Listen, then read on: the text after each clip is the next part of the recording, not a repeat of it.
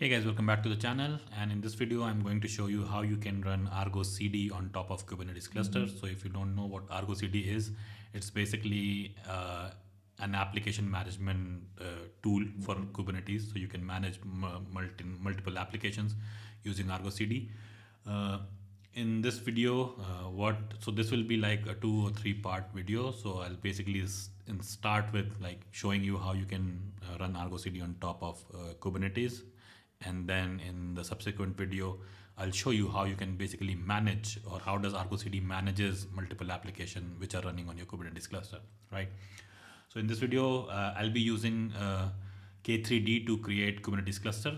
You can use a full-fledged Kubernetes cluster with master and worker node. I'll be using K3D. So K3D is an open source tool which is basically used to create a lightweight Kubernetes cluster. It uses Docker in the background. So if you want, I can show you the installation of K3D as well, but it's very straightforward. If you go to K3D, so do a Google search on K3D installation, you will get basically instructions for different platforms. Either it is Linux, Mac or Windows. So you can find that in the K3D documentation and just install K3D. And you should also have kubectl installed on your system. So these are the two things which you need. All right, so let's get started, and very quickly I'll create a cluster using K3D.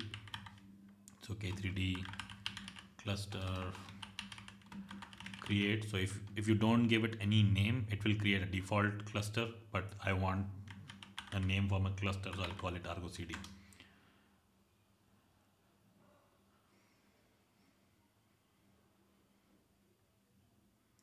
So this hardly takes a minute or so because it's launching basically Docker containers behind the scene.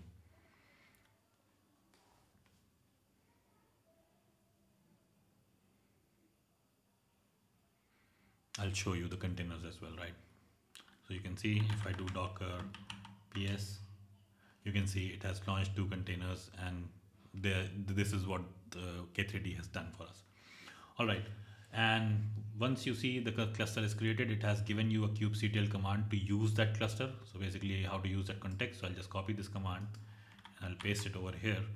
So we can now use this cluster. So if I do kubectl get nodes, it will show me the node, right? So it has launched for me a 1 node cluster. You can, if you want, you can actually have multiple Docker containers for multiple node cluster as well. All right. So we are done with that. So now our cluster is ready. So what I'm going to do is I'm actually going to create a namespace where we are going to run all our Argocd pods. So kubectl create namespace, and I'll call it Argocd. Right, so namespace is created. Now to install Argocd, if you go on to, I'll put the link for Argocd documentation as well, from where you can get the installation instructions. It's nothing, basically it's a YAML file which you need to apply using kubectl. So I'll just copy that and I'll put it over here, and you can see it creating all the required resources, Kubernetes resources which are needed for that. All right, so it is done. Let's clear this screen. And if I do kubectl get service -n, so you can see all the services are created. I think pods would still be creating, so we actually have to wait. Kubectl get, yeah, you can see the containers are still creating. So we'll just wait for a couple of minutes and come back once these are created.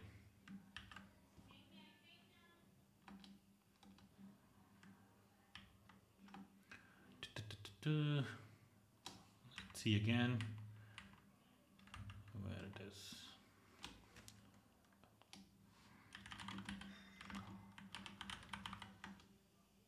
Still creating. All right, so all our pods are now running. So you can see it took around 2 minutes 10 seconds for all the pods to come up. All right, so now if I do kubectl get,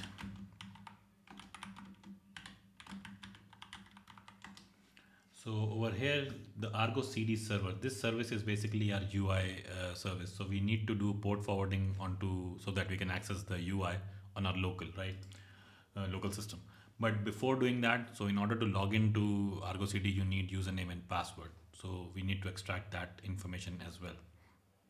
So to extract the password, basically you need to do kubectl get first. I think there's a secret basically which it creates. Get secrets and Argo CD and initial admin secret. So this is the secret. So if I do say describe, right?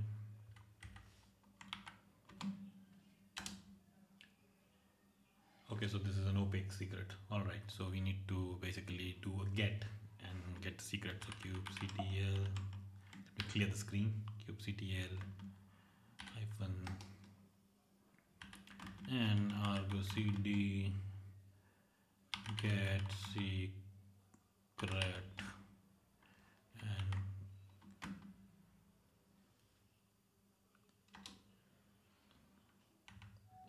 and the field which we need is, so I'll use some JSON path, and that would be JSON path equal to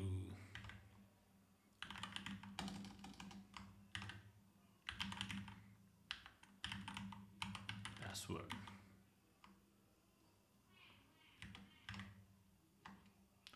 So this is the password, but this is base64 encoded, so we need to actually decode this. So we'll just pipe this to base64-d, and this is our password. So now we can do port forwarding. So in order to port forward, the command is very simple. You just need to do kubectl port forward, and we need to port forward the service which is Argo CD server, I believe, right? Argo CD server, and the namespace is Argo CD, and we need to port forward. It was running on 8080 and we need to forward it to 443. All right, so now it is actually running. So now if I just open Safari and I do 127.0.1 y.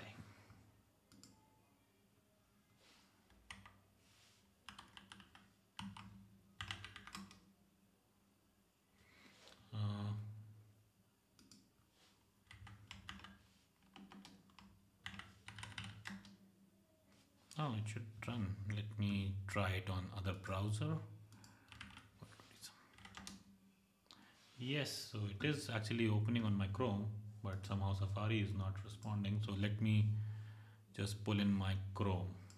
You can see, and advance, proceed, and this is the UI you will get. So the username is admin and the password is what we extracted. We'll just paste it over here, sign in, and welcome to Argo CD UI. So this is where you will see all your applications which are running and being managed by Argo CD. For this video, I think I'll stop over here. In case you have any doubts, just please feel free to comment, and I'll be happy to help you, right?